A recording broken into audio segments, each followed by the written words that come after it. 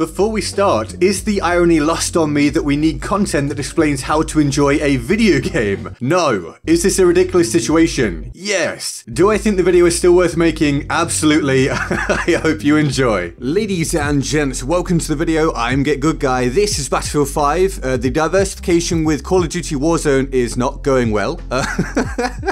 Getting YouTube to recommend your videos when your subs don't watch it to begin with, well, it doesn't really work. But I get it. You guys are here for Battlefield, so we're still going to throw some of this out sometimes. It's not your fault. It's just the nature of the beast. So, the footage today is of me going around trying to get bayonet kills with some normal melee stuff thrown in as well for flavor, for reasons that will become clear when I start listing off how to play the game and have fun. Because some of this video is about how to increase your enjoyment by playing properly, and some isn't. It's by playing like an idiot, to be honest. Because look, the game's been out for a bit, and it's a struggle. Many of us know this. But some people still want to play the game, but they can't really see a reason to. Maybe they have friends that still want to play the game, they want to play with them, but they don't feel inspired to. Or maybe other games just don't grab you like Battlefield does, but this latest one isn't grabbing you the way that other ones have. Lots of grabbing. I'll grab you. If you're already enjoying the game, then that's great. You know, just whatever. Just enjoy the video and it's fine. But if you're not, I got your back. So I got my brain in gear and thought about how I still get some enjoyment out of the game sometimes, and brainstormed a few other ideas to put together 10 semi-serious but also kind of humorous tips to still enjoy Battlefield 5 way after release now, and still with a sizable chunk of time until we get the next one. And if you can't tell, no, this is another video that isn't scripted. I just have 10 bullet points written down, so if I say anything weird, you know why. So tip number 1 is set yourself dumb challenges. Look, sometimes we just don't want to play properly. It's just the way it is. Maybe you feel like the game isn't balanced right, or you know, there's too many problems, but you still want to kind of enjoy the game. It's fine. Go out there and have some fun, as you're seeing me do in the footage today. You probably won't do well. That's perfectly okay sometimes. Like as you're watching, I try to do bayonets and melees. What other ideas can I come up with off the top of my head? Let's go for explosive only. Every time you die, have a shot of vodka. Don't do that if you're underage, please. That'll be a terrible idea. And I'll get in trouble. I don't want to get in trouble. Thank you. What about every time you get a kill, you text one of your friends something you don't like about them? Or drop dynamite into your vehicle and then jump out and blow it up when it goes past people? Make an ambulance. I've done that. Got a video on that. Put your heal crates onto a vehicle, drive it around like an ambulance healing people. That was really fun. Whatever it may be, just try to have a good time. That's the main thing, people. Enjoy yourself. Onwards, tip number 2. Don't take it too seriously. This is kind of linked to the last one, but in a less sort of like ridiculous fashion. Really try to focus on just having fun. I know that's difficult now. We're very much in this culture of games, you know, they kind of matter to a lot of people. We want to do well. It's hard not to rage sometimes. Multiplayer online gaming has built up this sense of, you know, really trying to do well. Not for everyone, but for more people than before. There's less of a focus on just the experience and the enjoyment. And this is a tip I can take on board way more so as well. Try to take in the actual experience, as well as, you know, trying to actually perform decently. If you die, it is, and I know this is the thing that Ninja complained about when I think about it, but it is just a game. If you're not playing competitively, just try to see the positives, and playing with friends helps with that a lot. It's a lot less annoying to get demolished playing with friends than playing on your own. You can laugh about it or pass it off as you have a chat about what spaghetti you ate last time, or whether you see the same red as someone else, because maybe you see red and they see blue, but you both call it red. You ever thought about that? Do you see the world anything like other people do? We really don't have much of an answer for that, I don't think. If we do, let me know. That'd be interesting. And then I can benefit from this video as well. Anyway,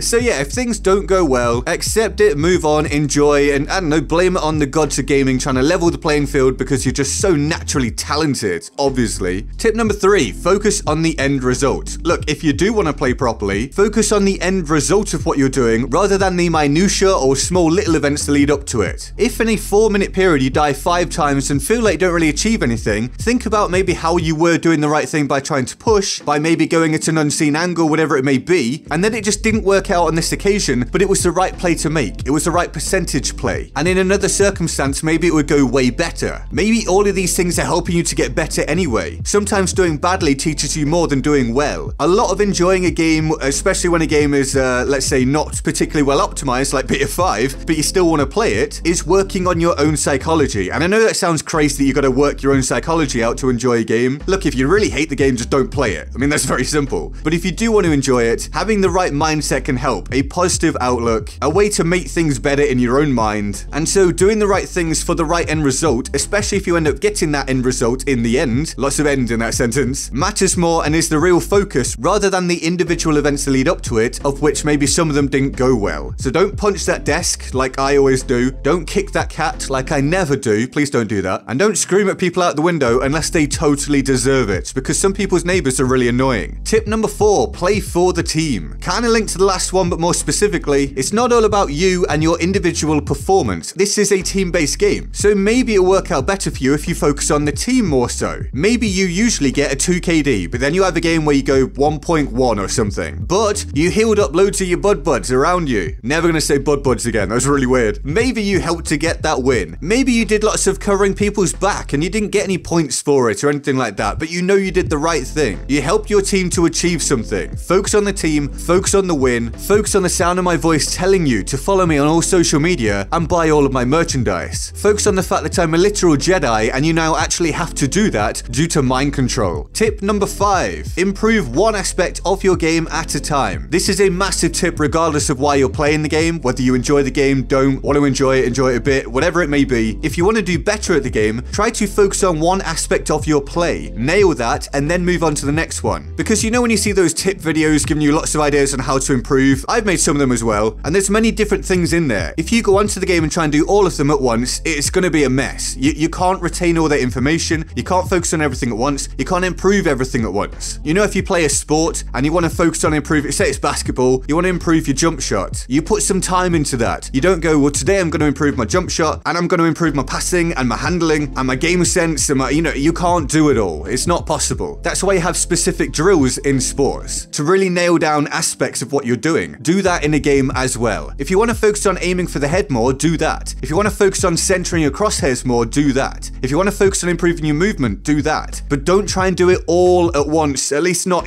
consciously doing everything to the utmost degree all at once. Nail specific aspects, and seeing these improvements for individual things will keep things ticking over for you and improve your enjoyment, if you're wired that way. Tip number 6, rotate weapons. If you're one of those people that uses the same gun all the time and then you're complaining the game's not fun anymore, well, maybe it's partly to do with you. Just a little bit. It could be the game, but you gotta look at yourself as well. Maybe you got a thing you like to use and you think that's what you like to use, but actually you're really burnt out on it at this point and you haven't really tried other things for a while. I can 100% vouch for this, by the way, from playing a different game. I play Destiny 2 for fun when I'm not making content, and at the minute on that I've been trying to use a shotgun and a sidearm when for years I've been a sniper, and that's where my main skill set is. But it's proving to be enjoyable. I'm not doing as well, but I'm improving my skill set, having a new experience, and enjoying each day as it comes, doing different stuff. And I'm really focusing on using these shotguns and sidearms at the minute, because as in the last tip, you gotta try to improve one thing at a time, or at least a limited number of things, otherwise you're not gonna see the same advancements. Your brain's gonna get all muddled. Kinda like me when I do these commentaries and I have to cut loads of stuff out because a lot of it is absolute garbage. Tip number 7, go through the assignments. Yes, some of them are really stupid. Yes, I avoid a lot of them, but some of them are decent, so maybe just work your way through them steadily. That might keep you focused and enjoying things a bit, give you new stuff to do, maybe again teach you to learn different weapons or use different skill sets, but I won't blame you, of course, if you avoid the ones that are like, get 5 kills standing on your head, talking to Stacy's mom and firing your weapons into the sky.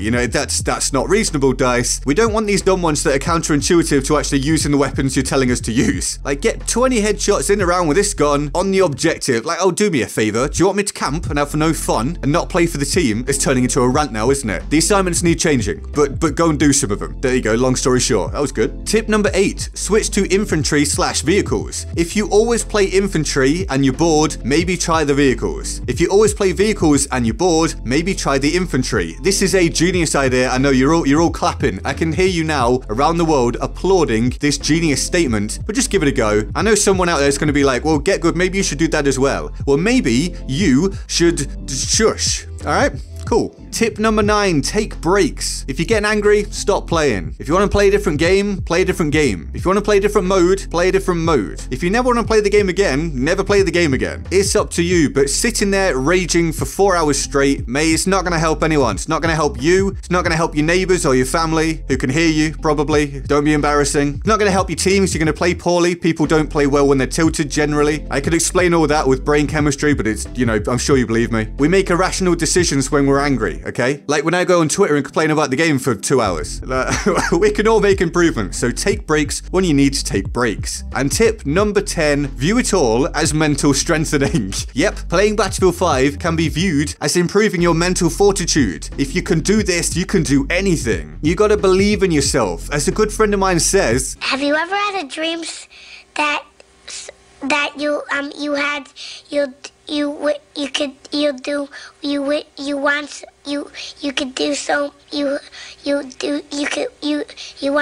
want him to do you so much you could do anything? Wise words from a very wise being. And those are my 10 tips, some of them serious, some of them definitely not, for enjoying Battlefield 5 in 2020. And I really hope you enjoyed this video. If you did, please be sure to leave me a like. It honestly makes a difference. I really do appreciate it. If you're new here, please do consider subscribing and turning on notifications to stay up to date with the massive amount of content I've been putting out and will continue to put out. And all the links to my social media, including Patreon, can be found in the description and my pinned comment. Here is the Board of Awesome for the epic people who already support me on Patreon. They're all absolute heroes and I love them all deeply and of course, often. If you want to join them on the Board of Awesome, the link to the Patreon page is in the description and my pinned comment. And with that all said, I am GetGoodGuy and I'll see you next time. Laters.